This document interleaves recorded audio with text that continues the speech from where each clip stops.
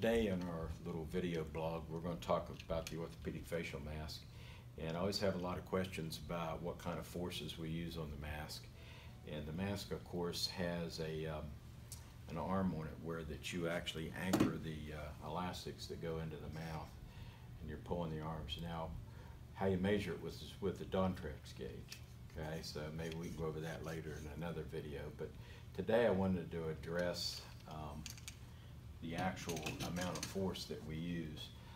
Most kids start out with this single bow mask that I showed you here, and if they're 4, 5, 6, 7, 8 years of age, we're usually starting out with the B elastic. Now, the one elastic per side, and the elastics I use are 1/4 inch, which are a little bit smaller than what most people use, but they get the job done. I've used them that way for about 30 years, so I think they work.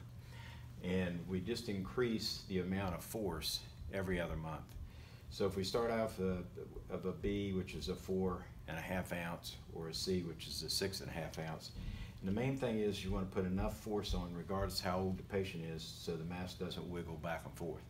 Single bow works better when they sleep, obviously, which is when the growth hormone's secreted, so we like them to wear it when they sleep for about 12 hours. So then again, you're just increasing the amount each or every other month. So you can see every 2 months is when you change. So you're going to start off with, like I said, either the 4 or the 6. Then the next 2 months you're going to use that for 2 months. Then what we'll do is double them up.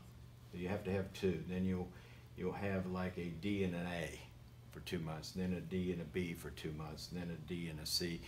And occasionally on some of the older patients you might get to a D and a D. But generally speaking, on the younger kids, you go through a B, C, or D. Sometimes you're done.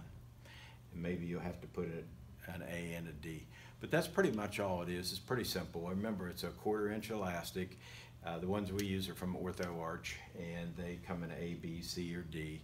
And you can order those and just use them as they go. I hope that helped you.